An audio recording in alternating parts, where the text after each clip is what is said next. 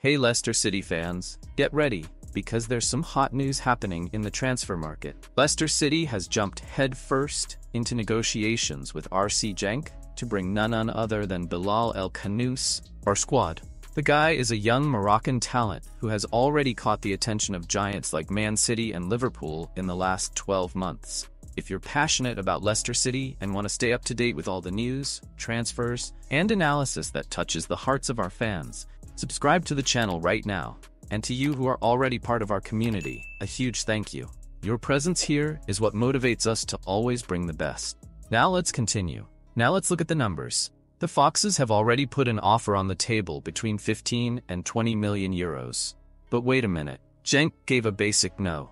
But don't get discouraged, guys. This was just the first offer, and talks between the clubs have already started to heat up. In other words, we still have a lot to come. About El Khanous. The guy is a machine in midfield. He came through the youth ranks of Anderlecht and, since 2019, has been wearing the Genk jersey. At just 20 years old, he has already played 94 times for the Belgian team and was one of the standouts last season, participating in the Champions League, Europa League, and Conference League. In addition, he has already defended Morocco in the Olympic Games and was even nominated for the 2023 African Young Player of the Year award. And what does this mean for Leicester? Well, with Facundo Buonanotte doing well behind our icon Jamie Vardy, and with the recent arrival of Jordan Ayew, you can feel that the team is preparing for something big.